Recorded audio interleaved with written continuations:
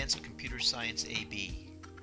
This massive open online course, also known as a MOOC, is a continuation of AP Computer Science A. This brief introductory video describes the different topics discussed in this course. In Unit 1, which is the only real deviation from the original curriculum proposed by the College Board, we review some AP Computer Science A topics and also introduce the concept of certain data structures that might be new to the student. Additionally, we discuss 3 Java topics that were left out of AP Computer Science A because they were not part of the Java subset.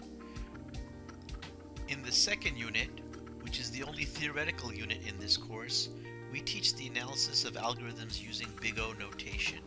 Big O notation can be a useful mathematical tool to help students categorize algorithms according to their speed. In Unit 3, we start our in-depth discussion of data structures. Data structures is the largest component in this course. Here, for example, is a description of a binary tree.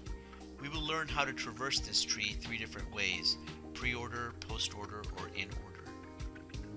In Unit 5, we continue our discussion of sorting, which was started in AP Computer Science A. In this course, we focus on the highly recursive algorithms quicksort and heap sort. In Unit 6, the final unit of the Advanced AB course, we discuss hashing. Hashing is a mechanism whereby we can take information, pass it through a function, and store it inside of an array or an array list or a linked list. We can then use the hashing function to quickly retrieve the data, much more quickly, for example, than if we were to use a regular searching algorithm. In summary, the topics covered in this course are pretty closely aligned to the original topics envisioned by the College Board.